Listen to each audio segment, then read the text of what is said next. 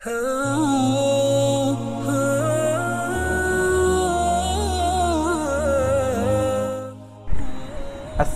alaikum, my dear brothers and sisters.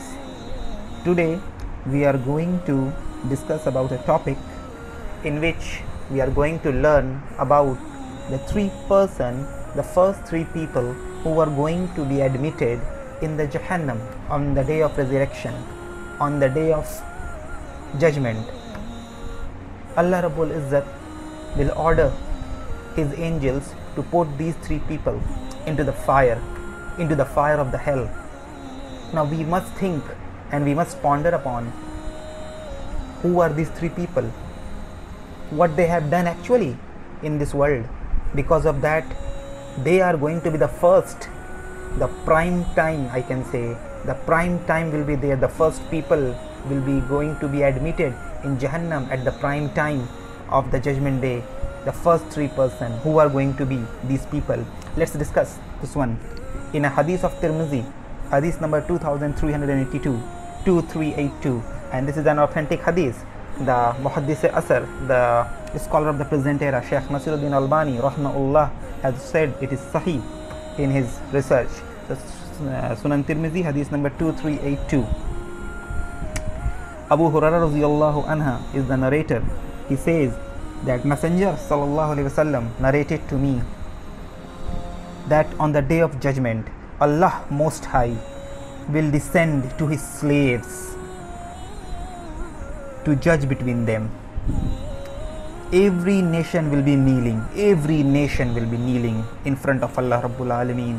The first of those who will be called before him will be a man who memorized the Quran, that we say Hafiz the Quran, and a man who was skilled in Allah's cause, and a wealthy man. So these three people, a memorizer of a Quran, that means the memorizer of the Quran, that is a Hafiz the Quran, a martyr, a man who was skilled in the cause of Allah, and a wealthy man, a rich man who used to give a lot of charity like sadaqah, khairat, zakat, and so many things.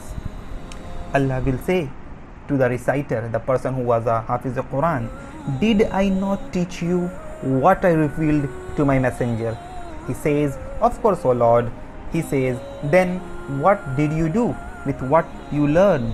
He will say, I would stand in the prayer reciting with it during all hours of the night and all hours of the day. Such a huge deed. Just imagine a Hafiz the Quran, day and night he is reciting glorious book, day and night. Then Allah Rabbul Alamin would say to him, you have lied. And the angels will say, you have lied. Rabb and the angels both will say respectively that you have lied. Allah will say to him, rather you wanted it to be said that so and so is a reciter. That means that person, what he wanted, to be called as a reciter, to be called as a Hafiz, to be called as with a great noble names in this world. That why he wanted like this? Because he was a riyakar. What is a riyakari? What is riyakari? Riyakari means showing off. What is showing off? When a person does not do a good deed for the sake of Allah Rabbul Izzat, but for the sake of the human beings, so that the people will come and people will praise him, people will call him with great names. When he will go in any meeting or gathering, the people will give him the prime seat and he will be sitting there and he will be having all kind of benefits of the worldly life, but his intention was not pure.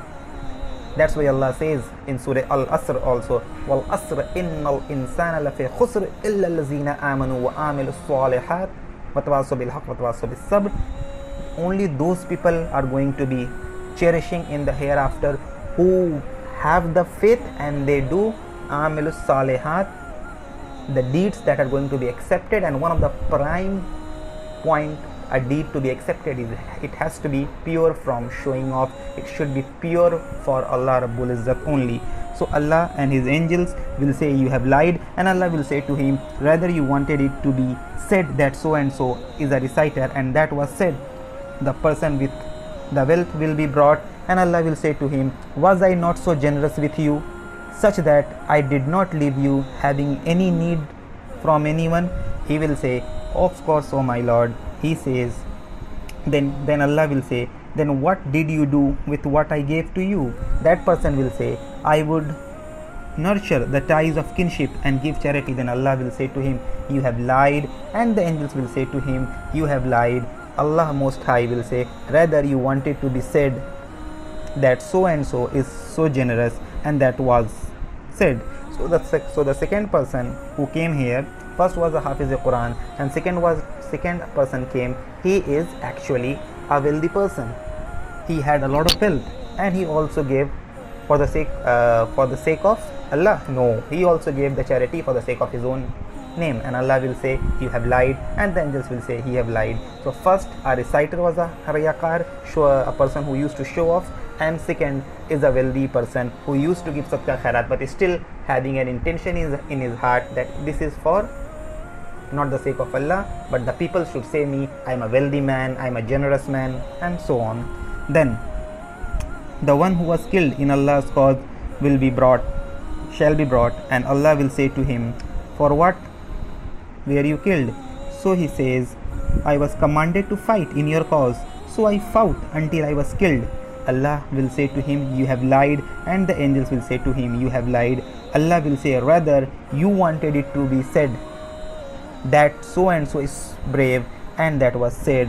The messenger of Allah hit on my knees, Abu Hurairah is saying, and said, oh Abu Hurairah, these first three are the creatures of Allah with whom the fire will be inflamed on the day of judgment. So these are the three person, these are the three people, one reciter, one wealthy person, and a martyr. But all these three will go into the hell at first before the entire nation of the world. And we think all these three acts are great acts. Alhamdulillah, these three acts are the greatest acts. But what happened? Because of these greatest acts were not done for the sake of Allah, even these great acts was of no good for the person on the day of resurrection. So we get the information, we get the message clear cut that all these three acts, which are great acts in our eyes, was nothing in the eyes of Allah, just because the person who committed these acts were not doing this thing for the sake of Allah, but they have done for the sake of their own name. So that's why we must try to do each and every act for the sake of Allah only, not for the sake of anyone, because riyakari is mentioned as a minor shirk, and Allah says Allah will never forgive shirk. So riyakari or showing off is a minor shirk. We must try to refrain ourselves from doing minor shirk as well as major shirk, and always try to do each and every act for the sake of Allah Rabbul Izzat, in accordance with the sunnah of our beloved Prophet Sallallahu Alaihi Wasallam. May Allah guide all of us and give us a blessed ending. Ameen wa akhir du'ana in alhamdulillahi rabbil alameen.